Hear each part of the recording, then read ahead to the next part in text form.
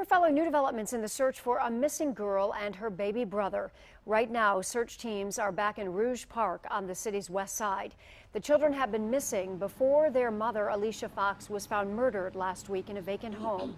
Let's get right to Action News reporter Kimberly Craig, who is at the park. Kim, have the crews found any clues to lead them to the missing children? This has just gone on for so long. It really is so heartbreaking. About 20 minutes ago, we learned that what appeared to be freshly disturbed ground was discovered. Detroit police arrived. They came here to check it out. And if you take a look over here, they actually went into this area here, which is just north of the Detroit police gun range over here.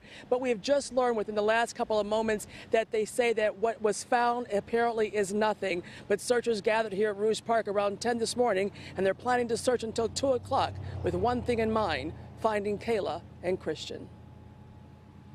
My family hopes for the best. You know, we love Kayla and Christian, and it will be very devastating if anything has happened to them.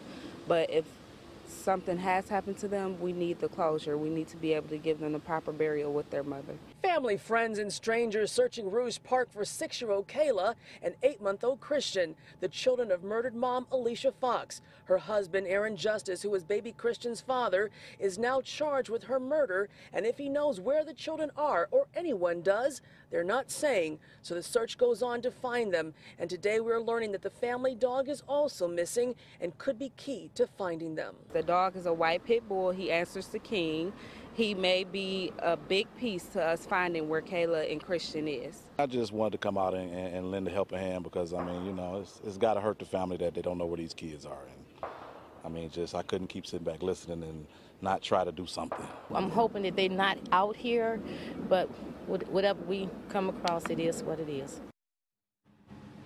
Again, we just learned within the last couple of minutes here that freshly disturbed ground that was found by some of the searchers has turned out to be nothing. The search they plan to continue to search out here at Rouge Park until 2 o'clock. But if anyone has any information on Kayla and Christian, please call Detroit police right away. We should also let you know that we're waiting on a picture of the dog because the family is saying finding that dog could be key to finding these children. And so as soon as we get that picture from the family, we'll pass it on to you. Reporting live, Kimberly Craig, 7 Action News. Back to you.